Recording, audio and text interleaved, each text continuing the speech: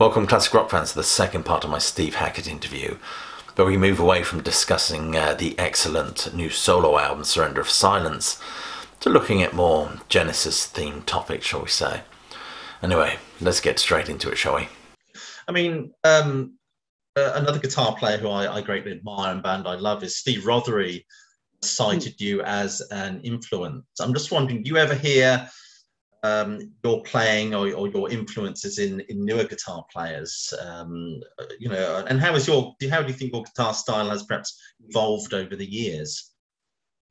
Quite heavy question. I am aware of other guitarists, and Steve Rothery and I, we're pals. In fact, we went off to Whitby recently together. Oh, okay. He grew up, funnily enough, so.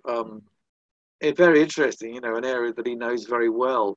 Dracula, it's very Dracula. And his wife is called Jo as well. Sorry? It's very Dracula themed, isn't it, Whitby? Well, that's it. There's the most famous resident, of course, a bit like Baker Street, never actually existed. So you've got Sherlock Holmes, Baker Street, Dracula, Whitby. Other guitarists. It's always a joy when someone who plays really well, as Steve Rothery does, says they like what you do or you've been an influence. And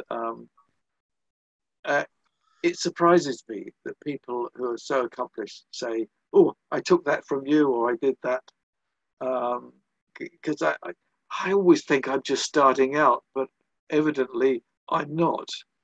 Evidently, there's been a lot of history, and every now and again I remind myself I've been professional now for 50 years. Yeah. 50 years ago, I joined Genesis. Yeah.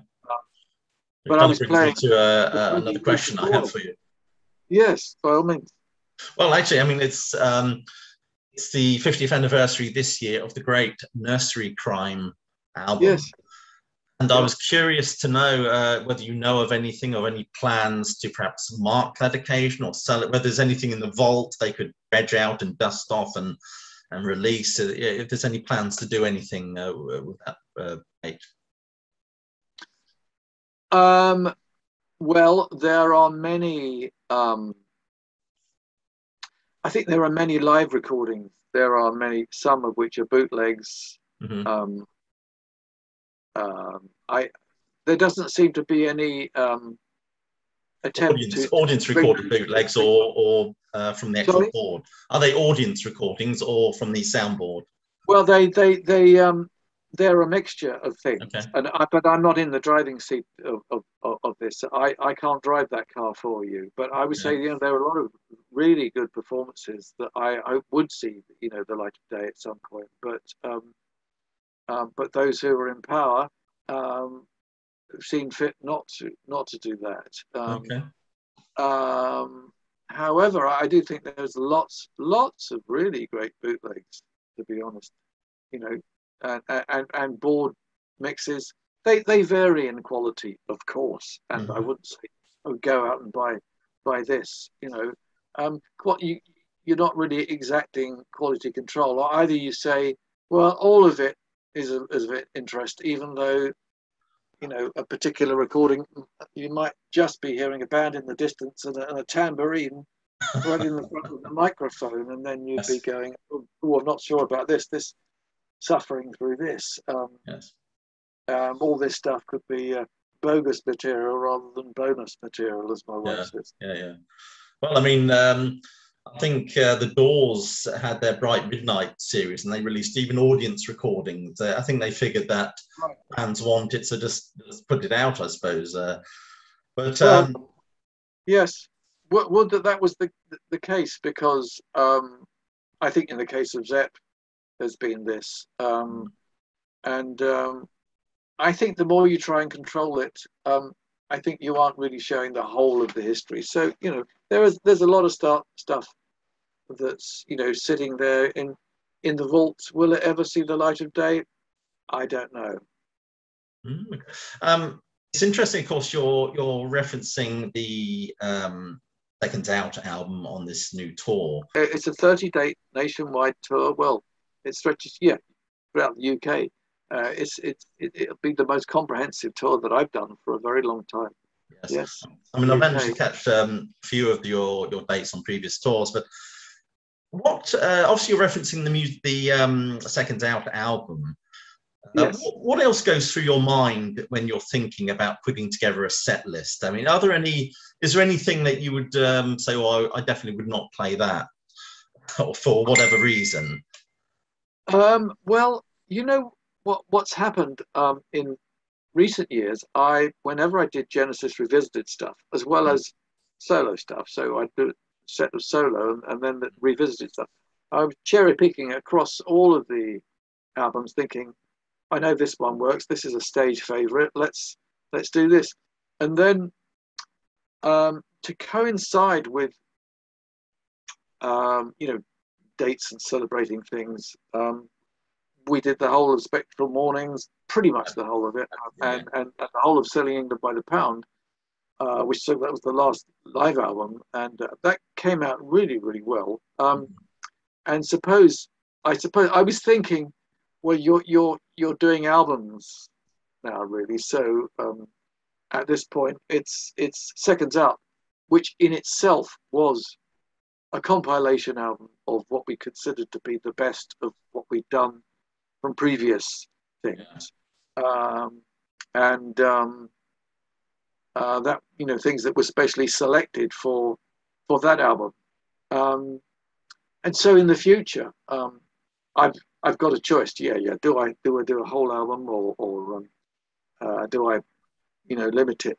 So yes, there will be those moments of, if you listen to a whole album, obviously some tracks are going to be stronger than others, but then on the other hand, with something like Selling England, you would have the little tracks like More Fool Me, After the Ordeal, Isle of Plenty, those sorts of things. But they are curios within themselves, and I think they gain a certain credibility or gravitas, or just sound sweeter with the passing of time. So things that seemed like doodles at the time, it's funny how they get set in concrete and go into the hearts and minds of not just listeners, but also myself, having been involved with all of that. So, yeah, you go completist, and you've got to jump in with both feet. Sure. And with the Seconds Out album, a lot of fans have spoken to me about how they had some live or bootleg recordings from round about that tour, and that your guitar was particularly not mixed very well on the original album. I just wonder, what are your thoughts about that? Well, I think if you see the show that we're going to do, I think that the guitar will be heard. I think that it was a bit guitar light, that album, but I mean, I'm not going to argue about old mixes. These things have been remixed with time.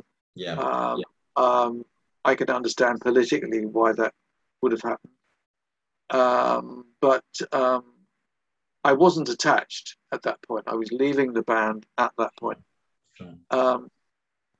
I never had a problem with the band's material.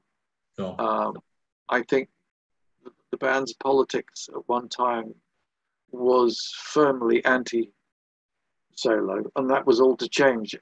After two people had left, any band worth its salt is in danger of, once it starts to hemorrhage members. You have to address the solo aspect. People have to let off steam, and the public want to know what you can do on your own. Sure. I mean, it's band. So there we go. I mean, I have to. I've got one more question. Really, it's a question that's been thrown at me by a subscriber. What are your memories of recording "Watcher of the Skies"? Are there any stories about the recording of that particular song? Well, I remember we bought the mellotron off of Robert Fripp. Okay. King Crimson had mellotrons to spare. We needed one. I was convinced that Genesis needed to have a mellotron. But they're quite tricky instruments to work with. A few people have said they were quite tricky. They were tricky in every sense of the word, very tricky. It took 4 men to lift the Mark II. And live, certainly, you get condensation on the tapes, and they would stick sometimes. So it wouldn't always perform to order. Yeah. It's a very delicate thing that was designed originally, I think, for the home organ market, really. But Yeah. we fell in love with it. The Beatles first, and the rest of us second. So I loved that, and straight away, even when we were at King Crimson's rehearsal place, Tony started mixing the brass with the strings, and I think probably using the English accordion for the bass, and you had the sound of Watcher of the Skies right then and there. Wow. And it sounded magnificent, particularly live, particularly when the song was still being written. We were rehearsing up the thing in bits. Yeah. When we were in Reggio Emilia, for instance, in Italy, and in those palace vaults where it filled the place, the foundations were shaking with that, and I loved the power of it, and it seemed like the orchestra in the box arrived along with an alien landing craft, and so I found it a hugely imaginative. I loved it, and it's a great tune. It's always really needed a visual to pull it off. Yeah. In some way or another. When Genesis did it, it was Peter Gabriel with the bat wings and the UV lights to give it a certain presentation. Sometimes with dry ice, all of that, give it its theatricality. When I revived it many years later, we created a star field that would then travel out towards people, so you felt that you were traveling as you were hearing the crescendo of the song, and loved doing that. with LED screens and I mean the visuals and the visuals and the lights are really good, fantastic with your solo performances, and luckily a lot of them have been filmed as well. How much say do you actually have in the stage design and lighting design of your shows? Well, I try to get involved in as much as I can. Okay.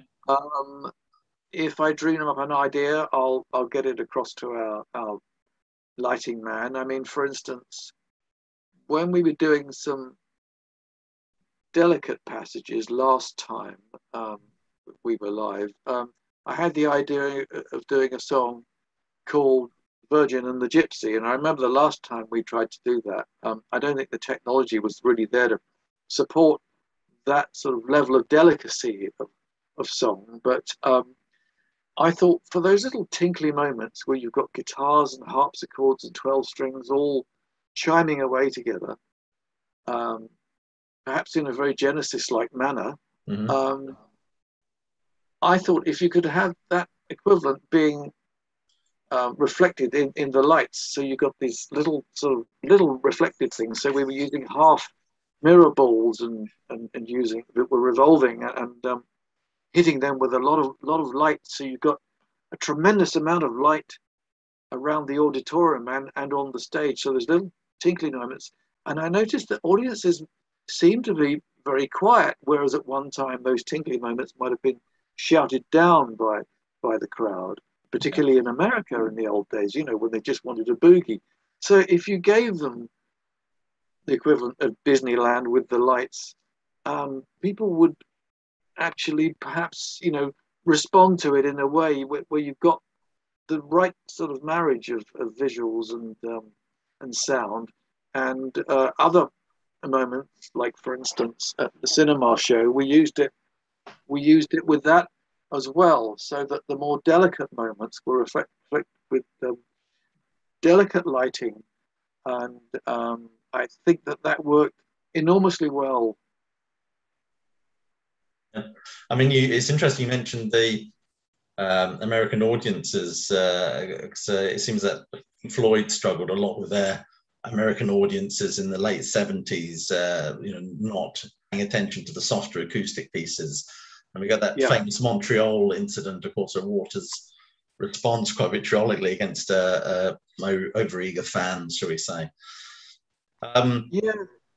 Well, yeah, well, one had all of that. I think that the thing about what we now refer to as progressive rock is that part of the reason why it works is because you have those wide dynamics. You have the loud bits, you have the quiet bits, and the loud bits sound all the more loud when the ensemble comes in with something that's well rehearsed, well trained, like a crack regiment.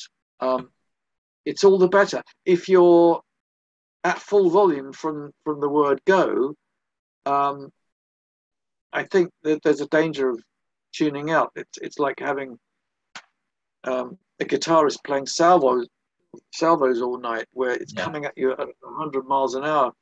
I think you need to be able to digest it. You need to be able to breathe. And you can still have those moments of people being pinned to the back wall if you want.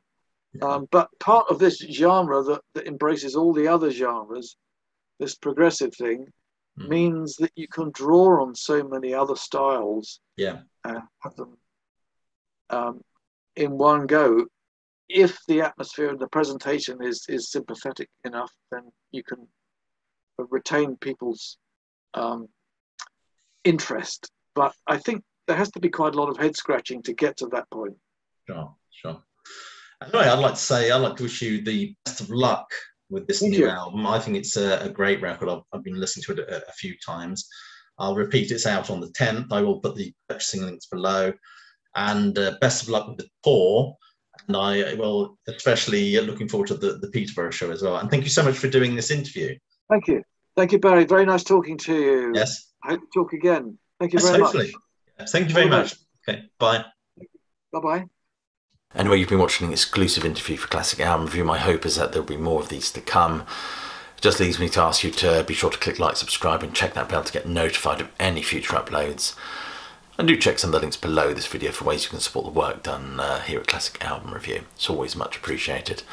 Anyway, it just leaves me to say I hope you're all staying well and safe, but more importantly that you keep listening.